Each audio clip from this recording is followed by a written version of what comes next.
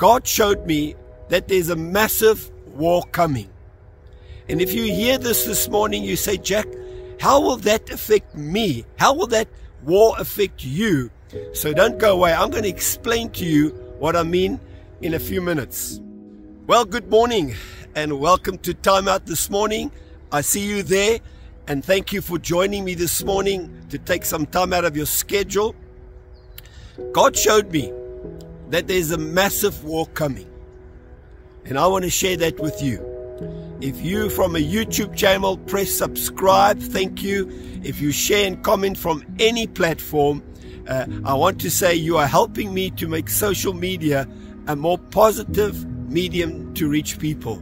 So thank you very much, because Timeout and Timeouters is all about being positive and sharing the positivity. So thank you very much. Now, this morning, since almost it feels like the beginning of time, and that's just an expression, there's been wars around, physical wars.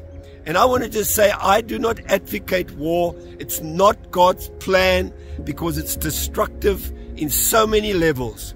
But this is what's been happening in history, and almost like the last century, if you look back, if you can think that far back, there's never been a time when there hasn't been a physical war going on.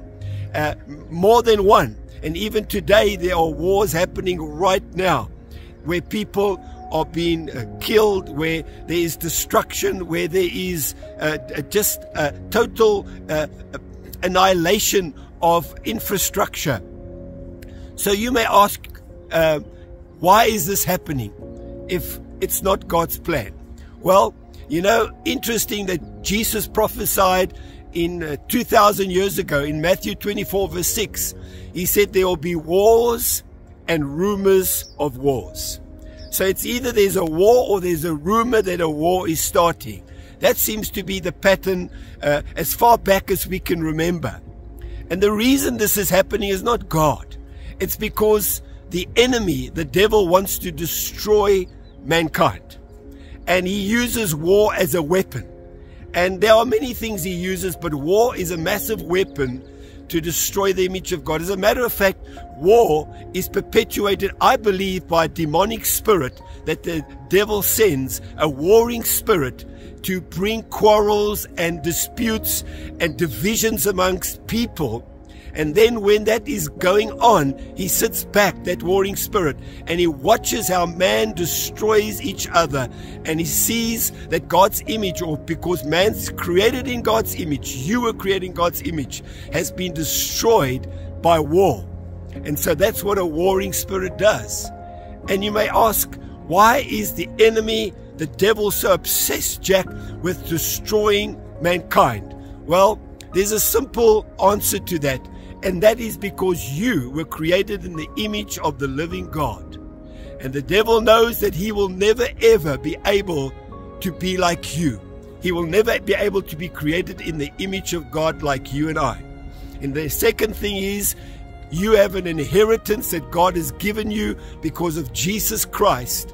And he is not part of that inheritance. He can never be part of that inheritance because he's been disqualified by God. And so the next best thing he can do is to try and destroy every single person that's created in God's image. And that's the basic principle of war, is to get that, to destroy God's image by destroying people. Now, the war that I want to speak about this morning is not a physical war. There is a physical war coming. But the war God showed me, this massive war, is between two kingdoms. The kingdom of light, or the kingdom of God, and the kingdom of darkness, or the kingdom of the devil. And so this morning you may ask, well, hasn't that always been around, that since the devil was kicked out of heaven, he's been in dispute with God and he's been fighting the kingdom of God? Yes, that is true. But let me just say, there's something happening now that is escalating everything. It's going to go to another level. And the reason it's going to go to another level is found also in a scripture in Revelations 12:12, where it says, "Woe to you, earth and see, for the devil has come down with his great fury, because he knows his time is short.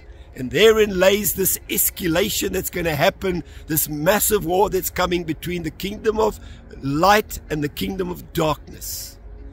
And because the enemy knows that his time is short. And so it's almost like the next best thing he can do is to up the ante, if I can use that expression, to really cause divisions and disputes and anarchy, so that he can cause massive destruction on the earth, because his plan is to destroy the earth, and those that are in the image of God will also be destroyed, because if they don't know Jesus, that is his plan. And so he is upping the ante, and so there's a massive war coming. Now, when you listen to this, I don't want you to be discouraged, because I'm not sharing it to discourage you. As a matter of fact, this is to encourage you, because you know, the Bible says for centuries, right through the Bible, if you read it, great men and women of God have longed to see the coming of Christ. They've longed to see the final harvest. And you know, you and I are in a position to actually encounter or see perhaps the coming of this harvest. And so this is a great time to be alive. This is not a time to feel despondent. If you are feeling that way, I just want to encourage you, because you, if you're a child of the living God and you've asked Jesus into your heart, you are on the winning side. So you don't have to feel that you are going to be in any way be done in because you're living at this in this time. This is a great opportunity. Now, you may ask, Jack, if this massive war comes, what can I do? What can I do as a child of God? What can I do as a person? What should I be doing? And that's a good question. So let me just share one or two things that are easy that you can do. And the first one I want to say you can do is you can walk in the light and not in the darkness. Because you know, 1 John 1:7 says, if you walk in the light, Jack, and as he is in the light. Because you see, I walk in the light because Jesus is in the light. God is in the light. I will have fellowship with one another. The Bible says we will have fellowship with one another, and the blood of Jesus will cover us of all sin.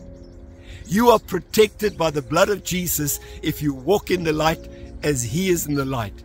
You see, there's no dark side to God.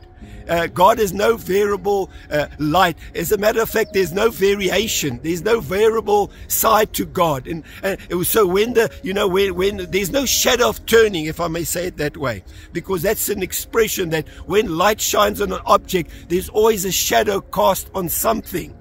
But you see, light is all around God. He's illuminated by light. So God has no dark side. He only has a light side.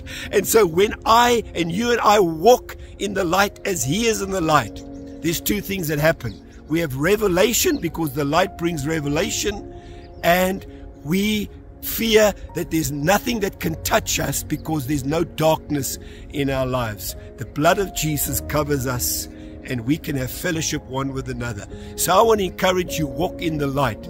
Don't allow the darkness to come into your future, into your family, into your finances, and into your relationships. The second thing I want to say to you that you and I can do, that the Bible advocates, and is that don't turn back.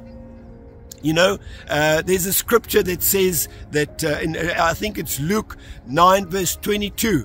It says, no one who puts his hand to the plow and looks back is worthy, Jack, of the kingdom of God. And that's just purely meaning that if you start out serving God, the first objective the enemy wants is to say, look back, have regrets about your life. Maybe you didn't do everything you should have done. Don't look back. Don't give him that opportunity to put doubt in your mind. When you've started something, keep moving. Don't look back. Don't have regrets. Don't doubt yourself. Don't doubt God. Keep moving on, because God is in control.